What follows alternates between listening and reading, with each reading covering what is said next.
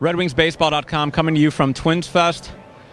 We're kind of wrapping up our coverage today, and we're going to do it with a uniquely Minnesota touch. We're standing here with Twins pitcher Glen Perkins, Stillwater High School here in the Minneapolis area, University of Minnesota. We got locked in the other night, or locked out, and we were walking around upstairs, and we saw your picture on the Wall of Fame thing upstairs here at the Metrodome. Wow, you know what? They didn't invite me to that one. I guess I had some good years, at Stillwater and then at the U too. So, it's awesome to come back and continue to play here. I mean, it's just I've never known anything else than playing for Minnesota teams and in this state. So I love it and wouldn't have it any other way.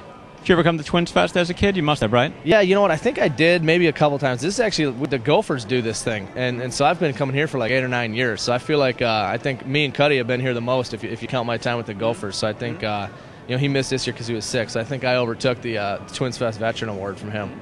You have a growing family yourself, 2 beautiful daughters now, right? You and your wife. Have you taken either of your kids to TwinsFest yet? Yeah, you know what? They didn't make it this week, but the last 2 years, Addie's been up here both times. I think. She didn't get there this year, but she'll probably come next year, and she'll actually enjoy it. I think she'll get some of the stuff that they do, some of the stuff they have for kids here. I think she'll really enjoy. So we'll definitely try to get her out next year. We're going to change the tone of the interview right now and take you into some Minnesota content in a segment that I now call Deep Inside Red Wings Baseball with Glen Perkins. Glen, the movie Fargo. Minnesota locales. Have you seen that movie? Fargo's North Dakota, so. But a lot of Minnesota settings in that movie. Yeah, have you seen it? And how accurate does it depict your fellow state residents here in Minnesota? It's just like Miracle, where I think they exaggerated everything. They had the guy.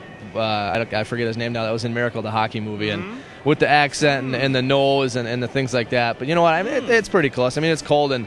I think this year's been more like that movie Fargo than a lot of years past. It got a little colder, so I think it's exaggerated, but it's probably pretty much right on the money.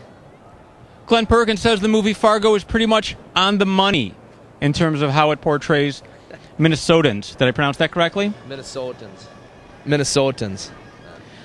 Minnesota is known as the land of 10,000 lakes. The actual number is 8,000, 12,000, or 15,000. It might even be more than 15.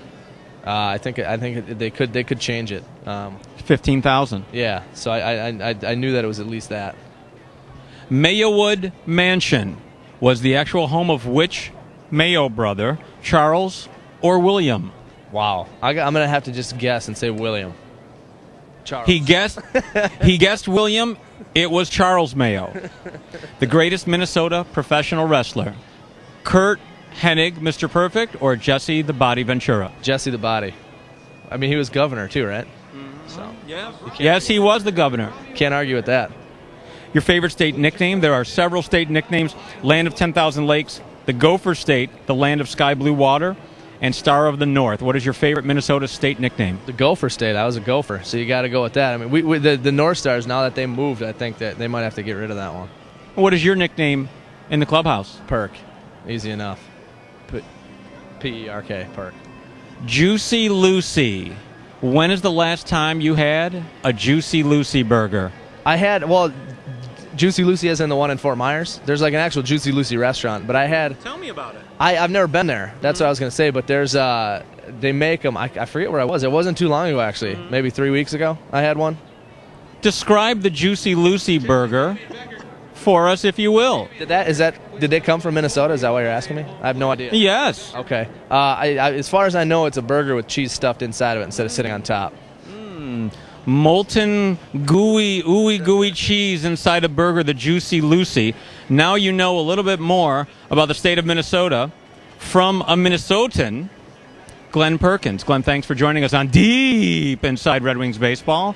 Good luck to you this season. Thank you.